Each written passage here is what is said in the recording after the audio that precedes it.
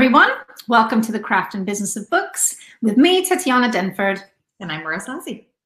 So this is the show where we discuss the tools, the tricks, the stumbling blocks to the writing process, but also we offer the rarely seen behind the scenes view from the industry side. And we try and cover everything in between. So basically, Marissa and I are trying to give you guys the tools that it takes to maybe get your book on the shelf, because I think it's not as scary as it looks.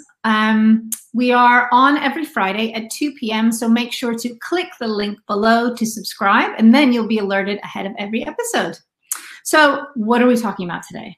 So we're going to talk more in detail about the process of editing today. So we actually will have a real live editor with us. So you will know that we haven't just made all of this up. So we're talking more about the two different times that you need to edit your work as an author, right? Before you submit your manuscript and proposal to an agent. And then if you do, if and when you do get your very own editor at a publisher. Yeah, and when we touched on this in a previous episode, and I was coming at it from the self-publishing perspective, which is a slightly different beast.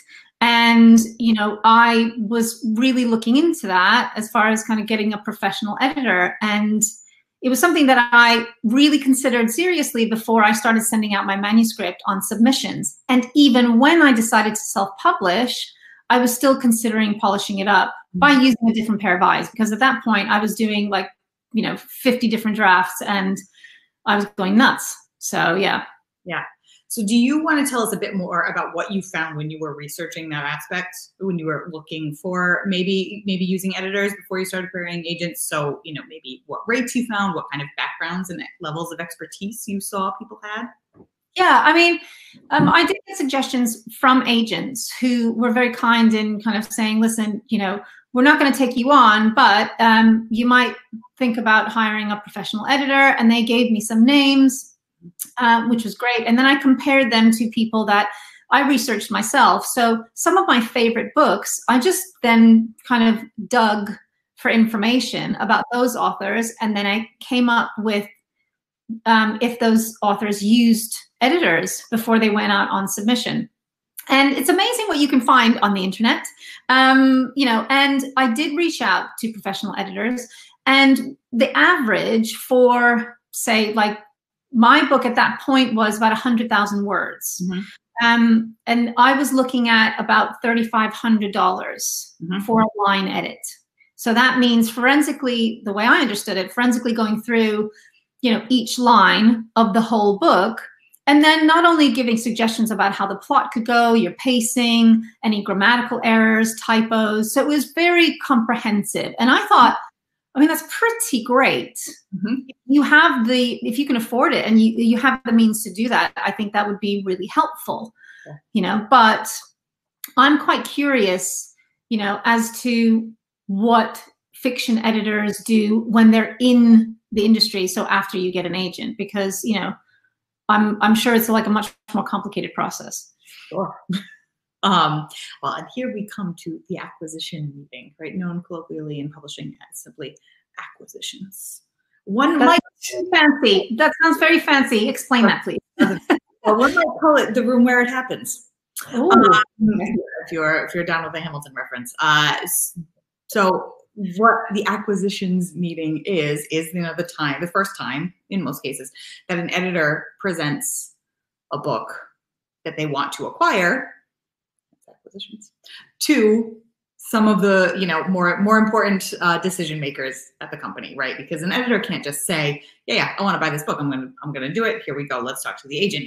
There are budgets, of course, that need to be stuck to, and decisions that need to be made with the entire company in mind. So, many times I would be asked by an editor, right, in advance of this meeting to look into an author, right, come up with ideas why this would be a good book to purchase and bring onto the list. Maybe if there were any other digital products that could go along with it and support either the book from a marketing perspective or be its own thing and might be another revenue stream for us. And that might mean looking at web data or social media data or analytics that we had our own comparable authors that the editor was trying to to make a case that this new author might be like, you know, or simply lending my expertise in digital spaces, right, to make a case for why the book might sell, because that is ultimately what you're trying to do at this. So that's even before they get their hands on it. So you can't even. It's yes. It's, you know, typically, so unless there is a time constraint given by an agent, right, that means the submission cannot wait until that meeting or the following meeting. You know, an editor will bring something they want to purchase there. You know, typically we know it's, you know, there are some books that are, you know, that you need to turn around within, you know, 48 hours or something like that to be considered. But for the most no pressure. No, I know. You know, in that case, you see editors kind of frantically running around trying to get the publisher, trying to get the MD, you know, trying to get the CEO, because, you know, depending on how much you need to be in this book, you know, there's all sorts of approvals that need to happen, and all sorts of people who need to, you know, read the text very quickly, get in their opinions and figure out if you can if you're going to financially float this project. So it's, you know, stuff can be hectic, but typically it's a bit slower.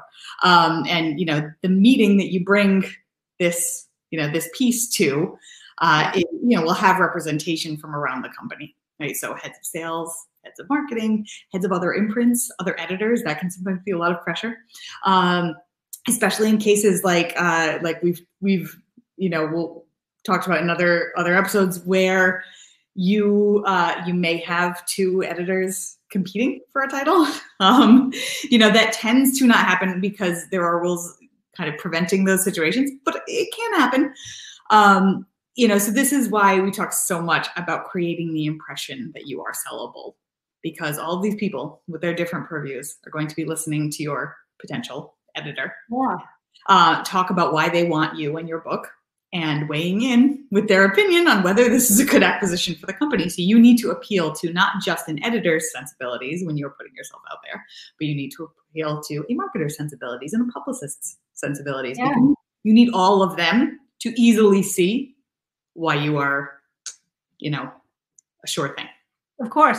And I think when we bring out our guest, I think she will probably, no doubt, explain all the different hats she has to wear and all the different perspectives she has to have. So I can't imagine that that's an easy process. Of course not. It's probably one of the most hectic pieces of the whole puzzle. So. Yeah. Amazing. So before we bring her out, though, let's get ready for our What Makes This Book Great.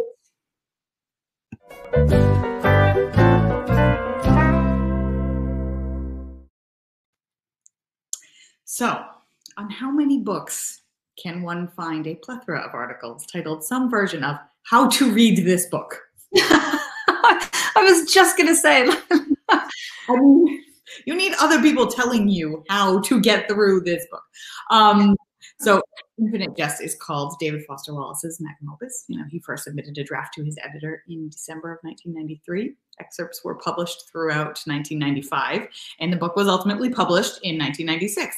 And Wallace's editor was, of course, Michael Peach, who is now the CEO of Hachette Book Group in the US. So I have personally had Infinite Jest on my, you know, New Year's resolution list for 15 years. And I have yet to get around to it, much to the dismay of a good friend for many years. But Tetyana, as a writer, tell us what makes this book great. Okay, so this book has been sitting on my poor bookshelf, and the bookshelf has been groaning under its weight for ages. And my husband and I both started reading it and stopped and started and stopped. And I just cannot and have not yet gotten through it. I will eventually. But to me, I think almost the content is not necessary in a way. I mean, I think it's my brain hurts trying to digest all of it. But the sheer audacity for a writer to submit a book like this, I'm honestly, I am floored that somebody from an agent to an editor looked at it and said, okay, I'm willing to take that on. How long would it take to get through it and say, right, okay, here's where I see the genius. Here's where I see the nuance. I mean, it's over 1,000 pages. I feel like it's completely unique in its format. I mean, much like we always say in What Makes This Book Great, it's not a book review. It's more about the sheer novelty that some books bring to the market, you know. And I think this is just wild. I mean, it's wild. And for David Foster Wallace to have the guts to do something like that is just extraordinary and stubborn. Yeah. What did you think? I mean, his obsession with the English language is, you know, is so apparent in all of his writing and all of his work. And that's the thing I think that stands out most about him, and, you know, and particularly this book.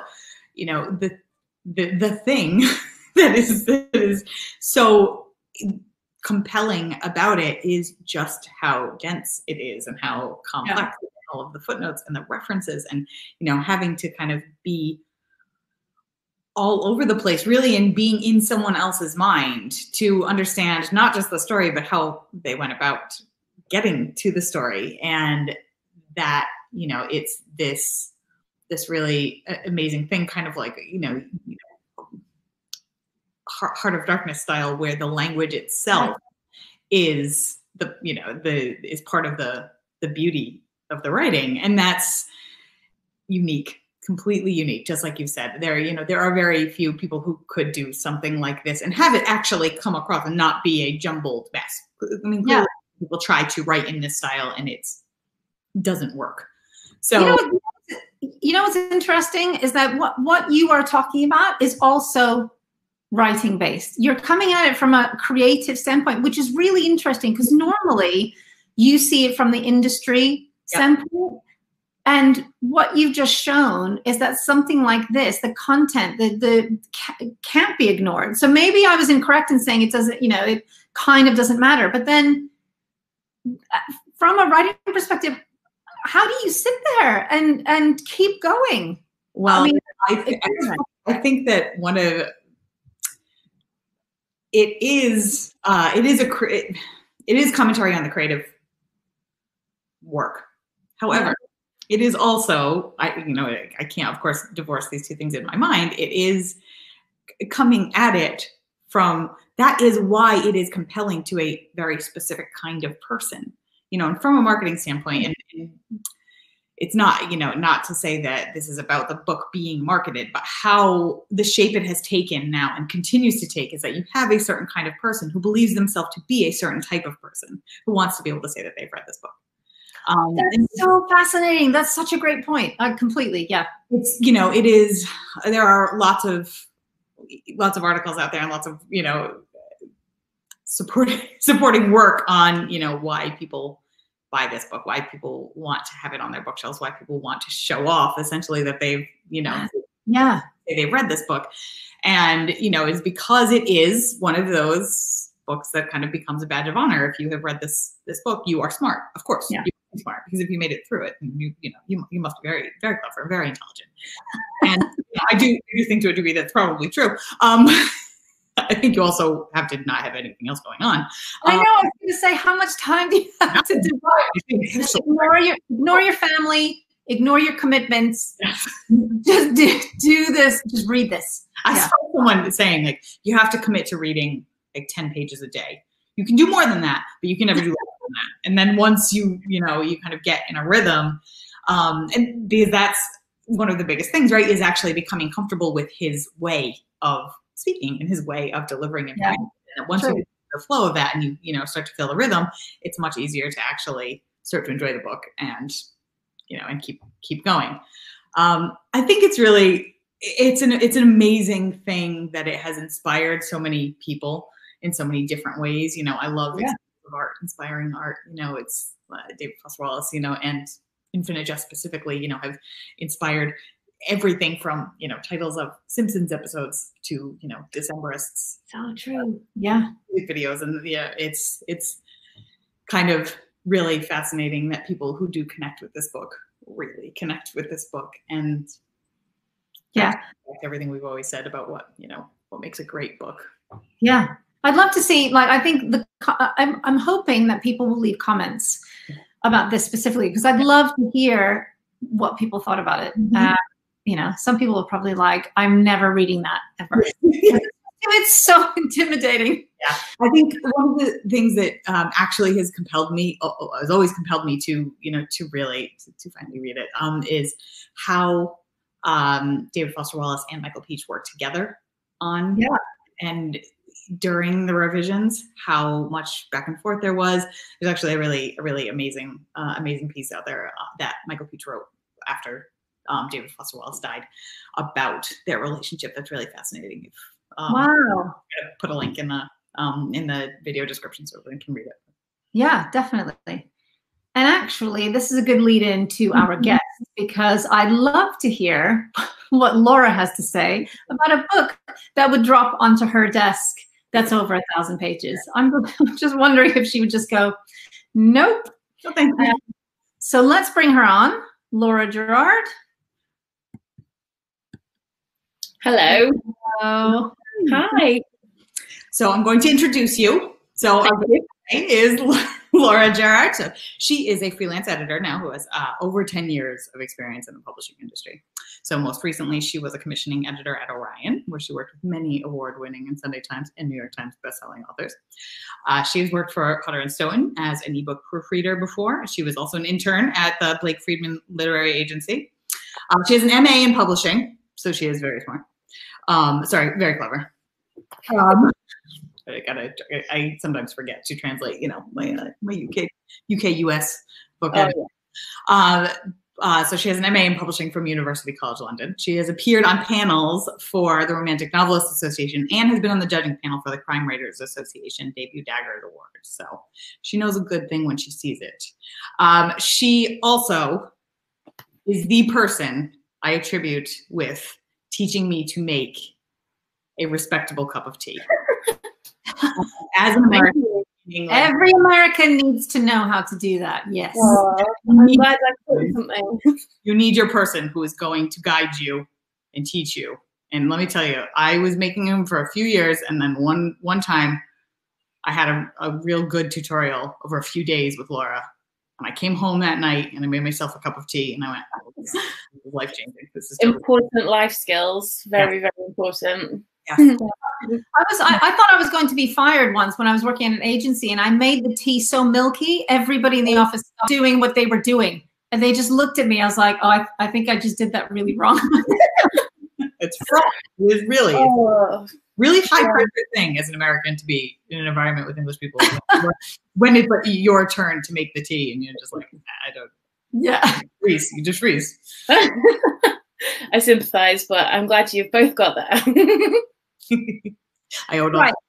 So, Laura, can you tell us what the editing process is in a large publishing house? So from when you receive a submission that you're really excited about to final publication. Yeah, sure.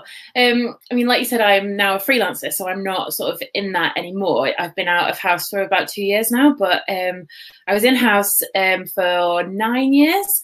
So I sort of went to a lot of acquisitions meetings and had a lot of submissions. But when you get that one, like you say, that drops into your inbox and it feels really special, you sort of, the process is like you read it and you love it. And then the first thing you have to do is sort of ask yourself why you love it. So do you just love it because it reads nicely? Do you love it because they've got a really nice tone, like way of writing? Like, do you love it because the author is a journalist who's already got a massive Twitter following or what have you? Like, why do you love it? Because it's not enough just to love the words. You've got to be able to see how to pitch it and position it and sell it to people. Oh.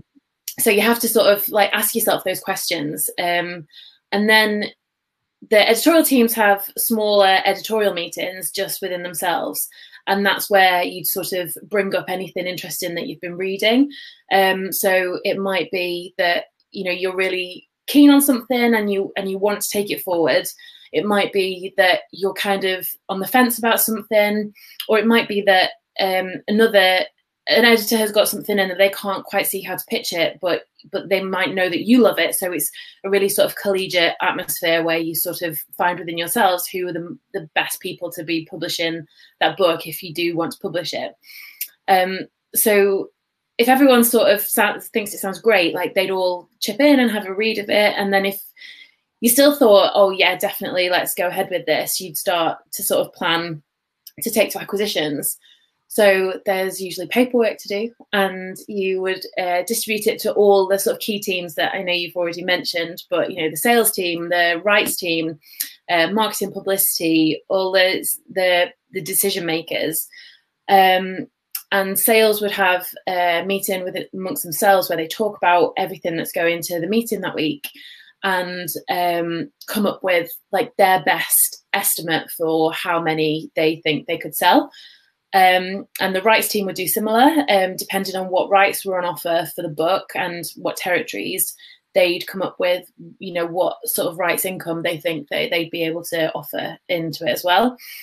And then, you know, that's all based on how well you've pitched it, how well you've positioned it. You know, have you sort of found a way to sell this book that has given everybody who actually hasn't read it yet, because, you know, they don't have time to read every submission coming in that week. You know, someone who hasn't read it, have you found a way to sort of show them what the book is in, you know, sort of a paragraph?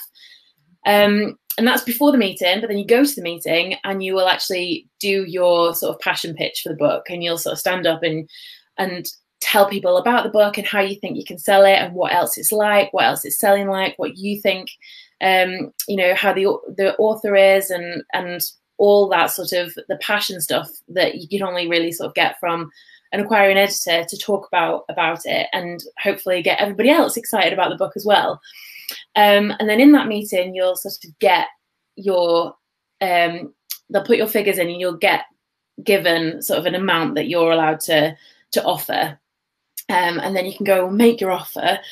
So that would be then the time to sort of get on the phone to the agent and not only give them the money, because of course that's a very important part of the deal, but it's not everything. Like there's quite often where authors don't take the most money because, you know, they might have like struck up a bond with the editor, or they might prefer the publication plan of a different publishing house.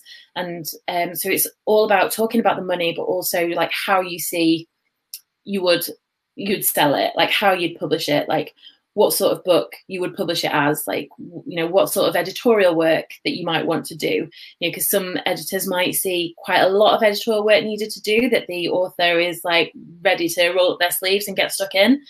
But another editor might think, oh no, actually we want to pitch it more like this, so actually we're quite happy with how it reads now. So interesting. Yeah.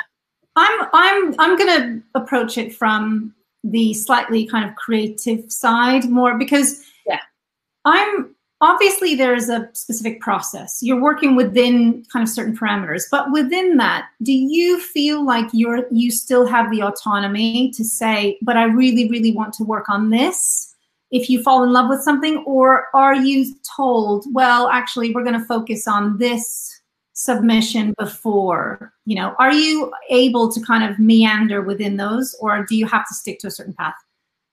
I think it's always a discussion, and, you know, sort of, yeah, you're talking, it's because at that point it becomes sort of not just your book, it's sort of it's the teams then, you know, it's the whole team is publishing this book. So, you know, they might all have ideas of how to publish it, but then of course you do want to be speaking to the author and the agent all the time, and it's just so important to make sure, like from the very beginning within that acquisitions process, that ideas are all aligned, and it's not sort of, you know, you don't want to acquire the book and make promises and then come down further down the line and realize that everybody is thinking different things. So that's sort of why that, you know, it's not just the money that's the important thing. Like, you know, these big 6-figure advances might, you know, just be dazzling and, you know, you think you've got to jump at it, but it's so much, so much more than that. It's such a team effort at this point. So, you know, you do really need to have those discussions to make sure that you're all thinking the same things and having the same ambition and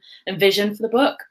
Yeah. And I'm so glad you said that, because sometimes the assumption from the writers or the new authors is that it's completely taken out of their hands suddenly, and then the machine keeps going without them. And I think what's really great is you saying it's actually as collaborative as we can make it, because the author is just one part of that team that is trying to bring the story to life.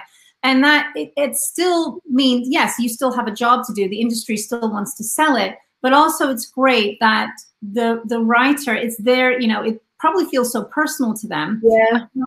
I love that it's communicated to them saying, well, you know, you have all these options. Let's kind of work together to make sure that this is as great as it can be, as long as you feel comfortable with it. Definitely. I think on Laura's behalf too, that I know she won't say for herself, but Laura explains it this way because she is a very good editor. She was very good at her job. I think as an author and agents, you know, you have to be able to see through that when you get a proposal from someone, if it is, like Laura said, if it's going to stay true the whole time and throughout your partnership together. And, you know, Laura is someone who would, of course, always ensure that that was happening and that promises were kept.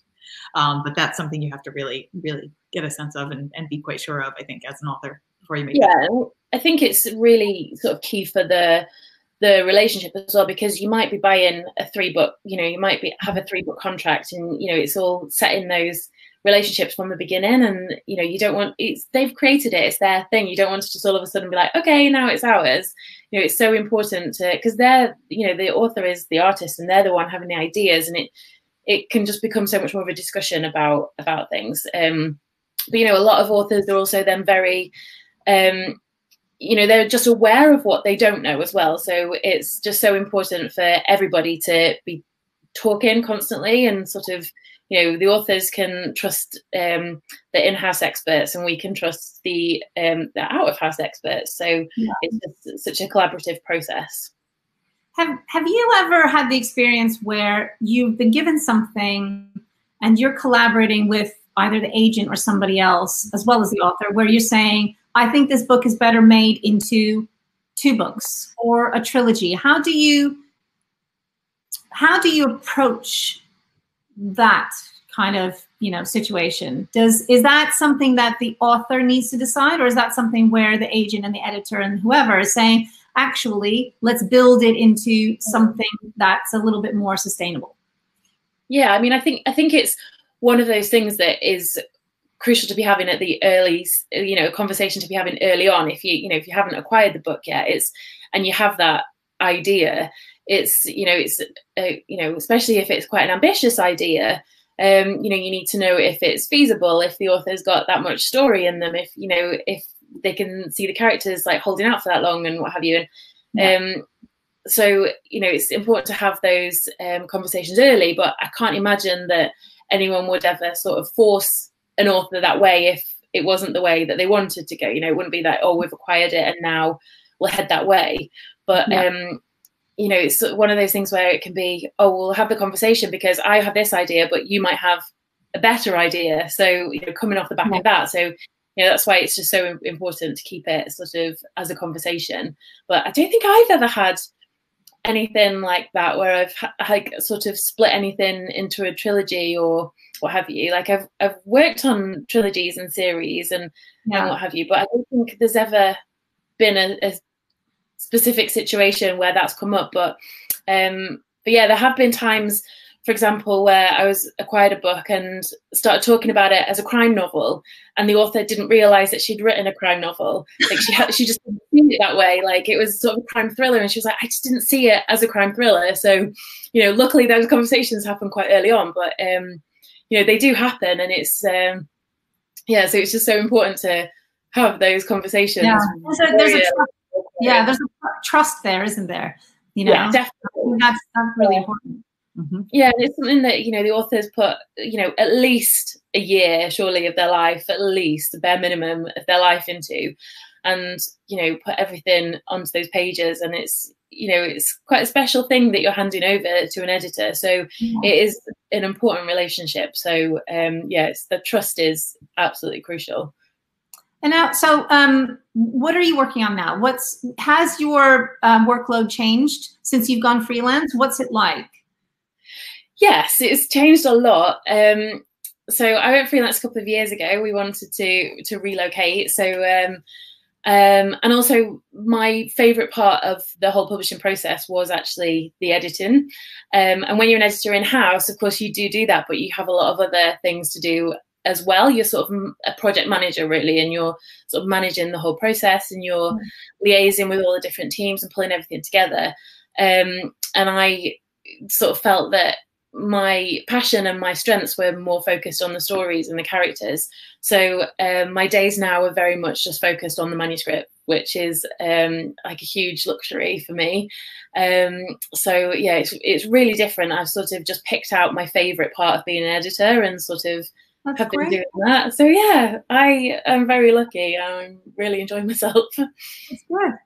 Can you tell us a little bit more about what you do when someone wants to hire you as a freelance editor? Because obviously you do a few different things, obviously everything from proofreading to structural edits, right? Yeah. So I work for so sometimes I work directly with the publishers, whether that's structural edit, a copy edit, or a proofread. I do sort of all of those. Sometimes I work for like Tetyana was saying earlier, when she was submitting to agents and they sort of recommended people, like there's agents will sometimes send people to me when they're like, oh, it's nearly there but it's not quite, you'd really benefit from working with someone. So they sort of have very kindly sent them my way, and I sort of work with so publishing houses and literary consultancies, and then with authors directly, either when they're planning on self-publishing or if they're just getting their book ready to submit to an agent.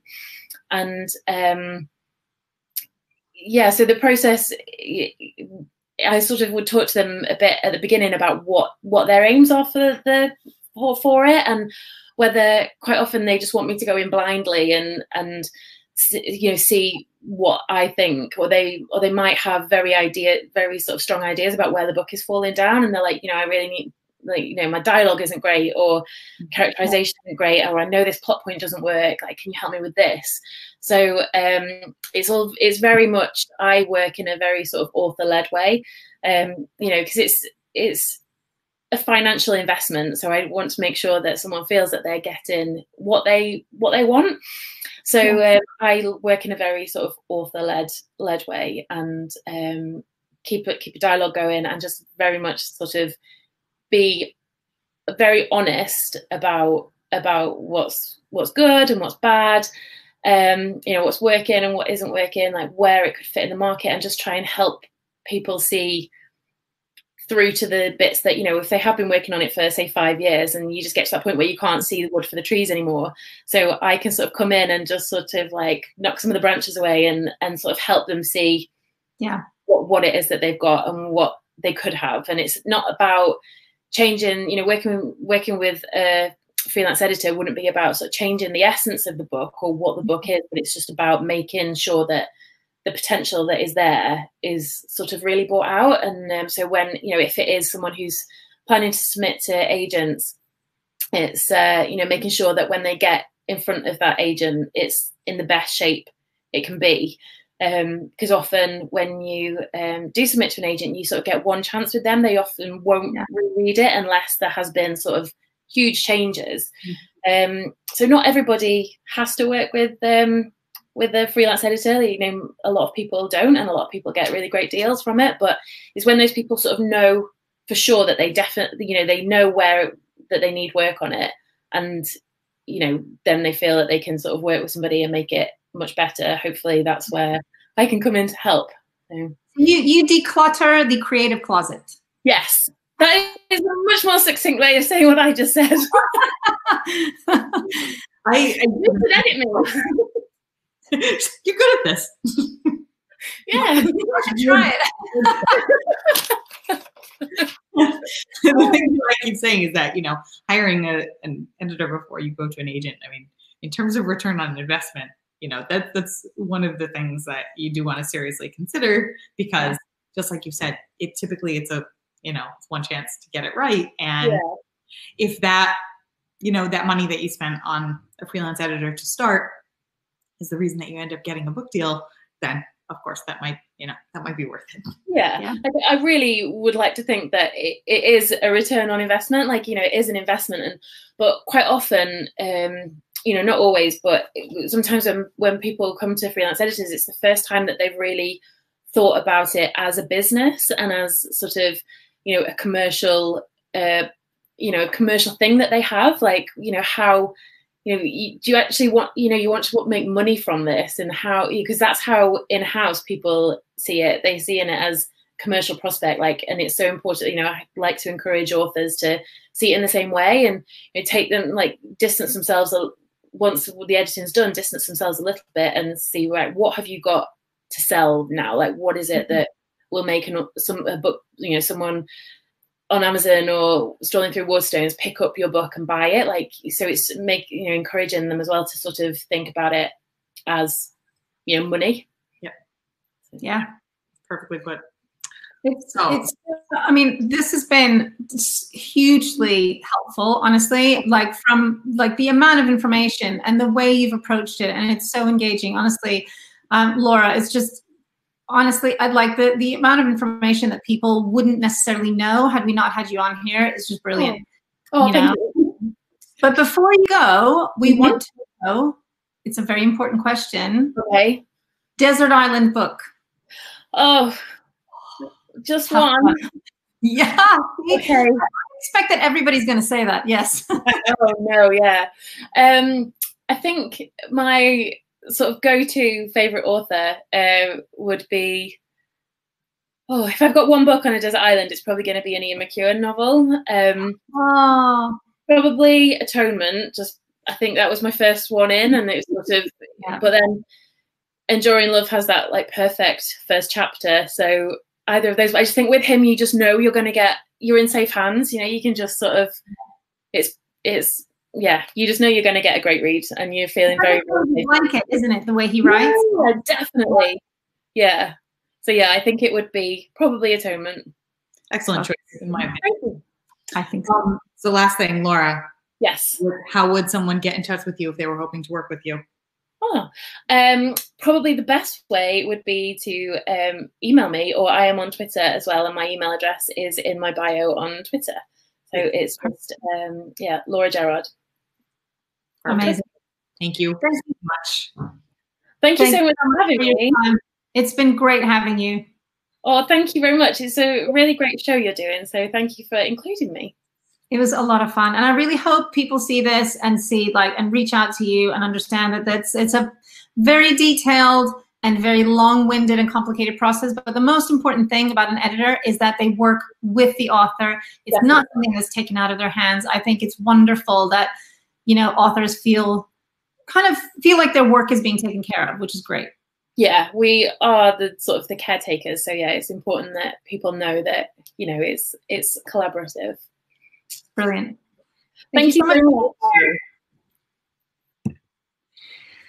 Right. So that is it from us. It's been an amazing episode. I loved hearing that, honestly, from just the writing perspective, honestly, like knowing how much care is put into a body of work is great, because I really assumed, I was one of the people that assumed that it's just kind of, they make the decisions without you, Some do. Some like really work with you, and that's it's the same with any job. There are good ones and bad ones. Yeah, but I'm honestly, I'm really pleased. So that was really fun. I'm so glad you guys, everybody's watching. Thank you so much for joining us today. It's been really great. Remember, we are on every Friday, so don't forget to click on the link to subscribe. And please feel free to leave us questions and comments. We will address them. We have so much to talk about all the time. So many parts of the industry and the creative process, and we love doing it. So thanks so much for being here. See you next week.